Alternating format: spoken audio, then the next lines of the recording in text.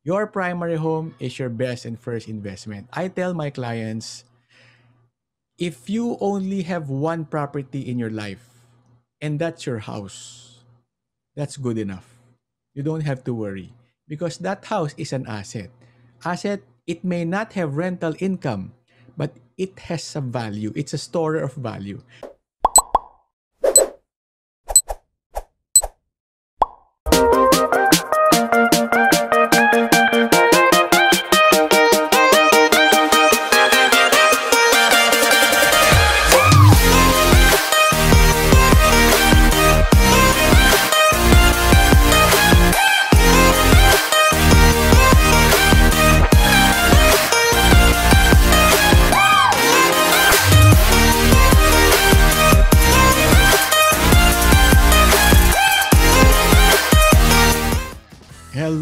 Hello, Michelle. How are you? And hello to all the listeners on your wonderful podcast.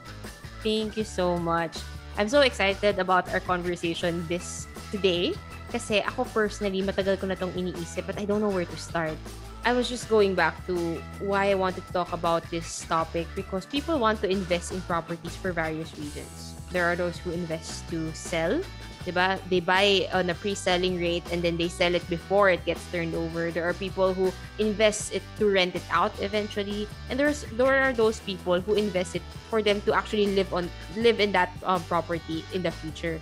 How different are the considerations for these different kinds of investors? Wow.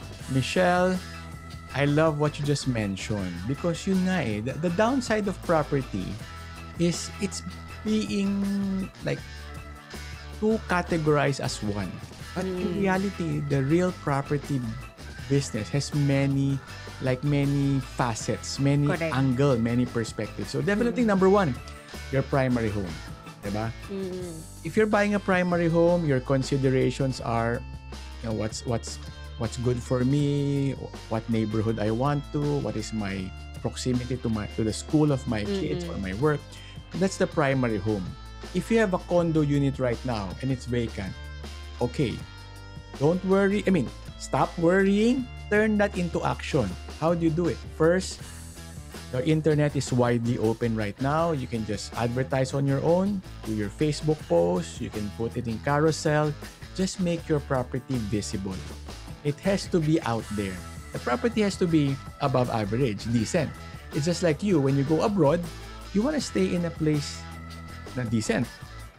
You don't want to choose an Airbnb na bare or kulang-kulang or dirty or yung cortina not so nice. Diba? You want that feel.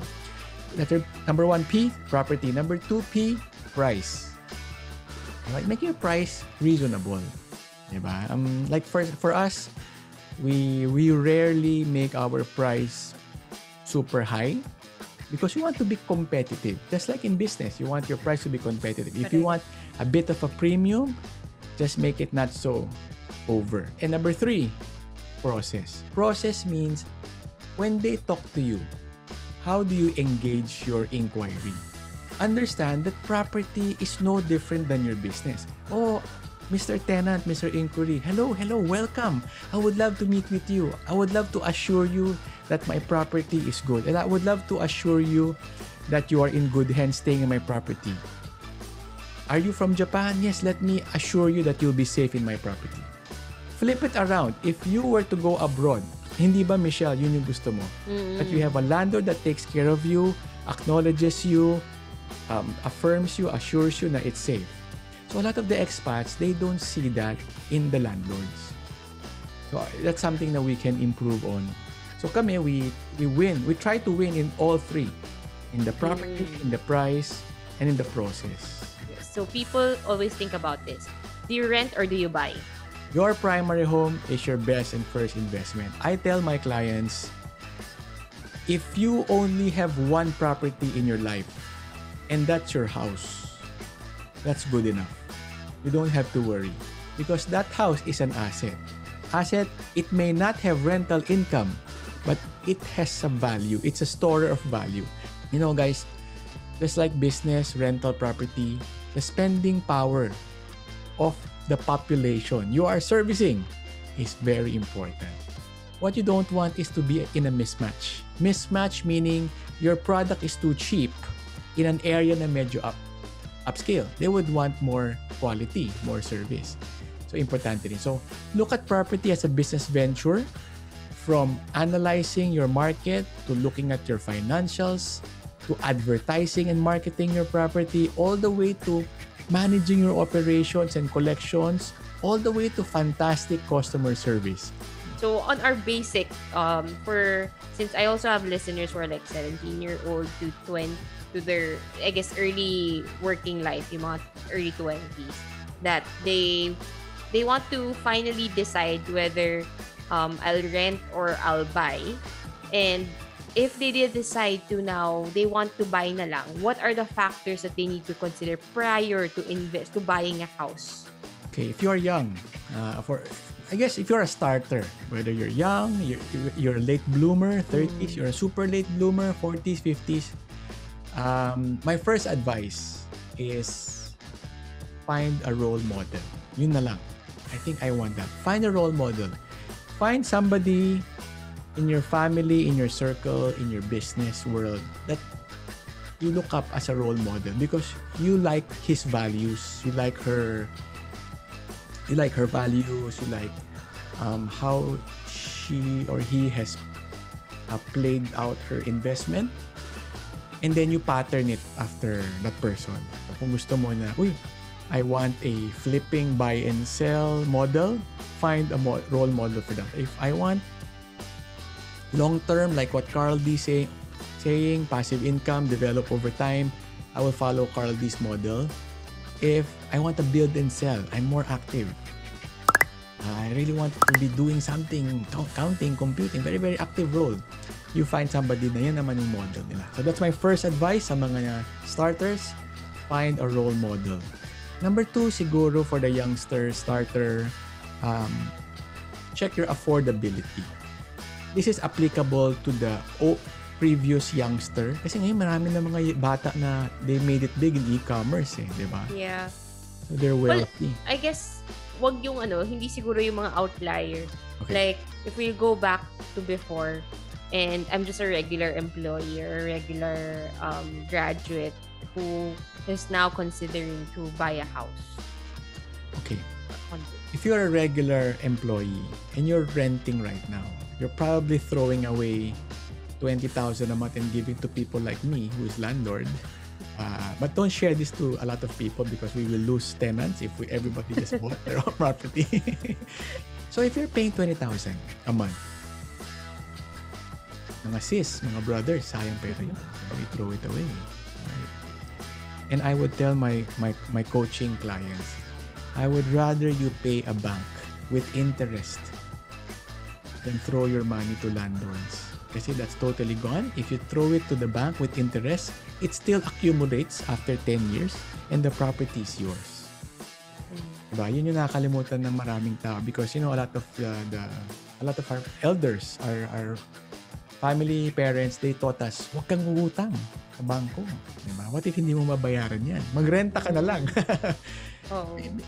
It's really a strategic mindset. It's a lack of strategy, I guess. Kasi you're right na if you rent, you can easily exit. The obligation is not there.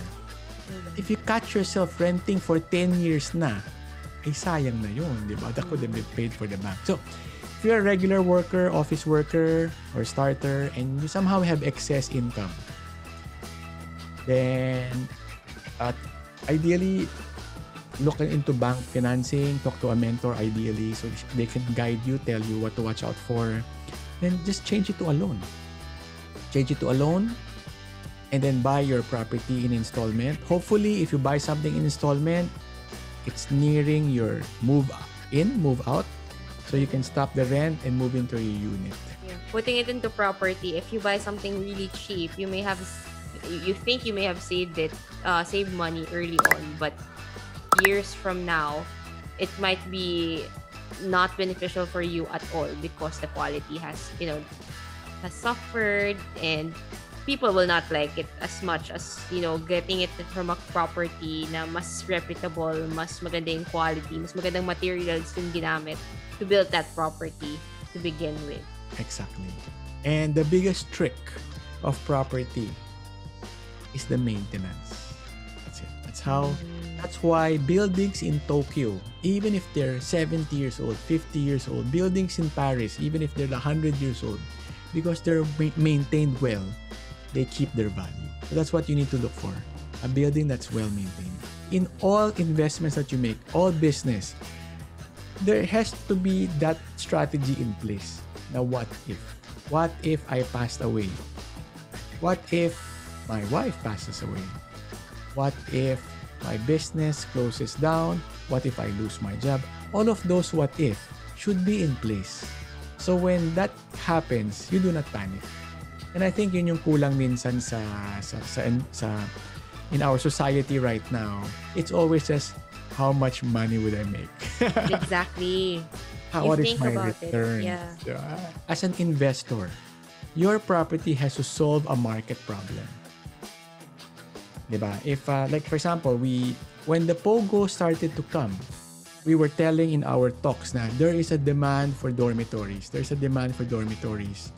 And true, diba? You hear dormitories going up in value because the POGOs needed to house their China employees in one spot that they can control, that they can shuttle in and out. I was talking about that in 2017-16 about the dormitories. So solve a market problem. The high-end properties are solving the needs for the expats to have a property that is medyo equal to what they are used to in their current premiums. Number 6 is consistent execution.